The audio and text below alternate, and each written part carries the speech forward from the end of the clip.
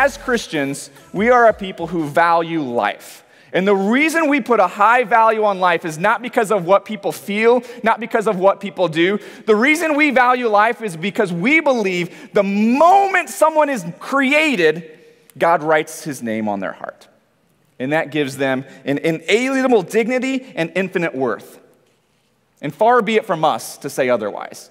So as Christians, the born and the unborn, and the elderly and everything in between, has extreme value and dignity. For us, the rich and poor matter.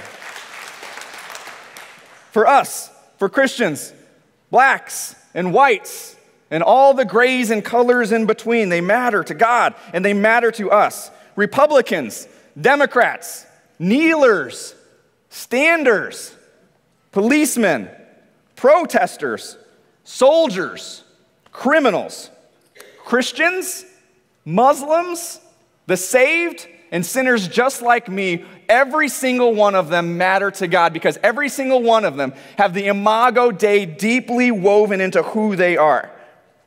And so, here's what we need to understand. Anyone who denigrates, downgrades, or devalues the Imago Dei has to answer to their Creator.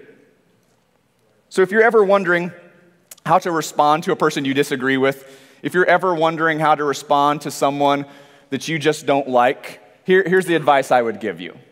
Err on the side of grace. Err on the side of grace.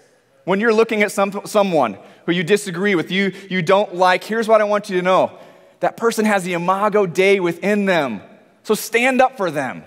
Err on the side of grace. Because if you're going to be wrong about something, if your actions are going to be wrong because you gave too much grace. Be wrong because you loved too much, and never be wrong because you loved too little.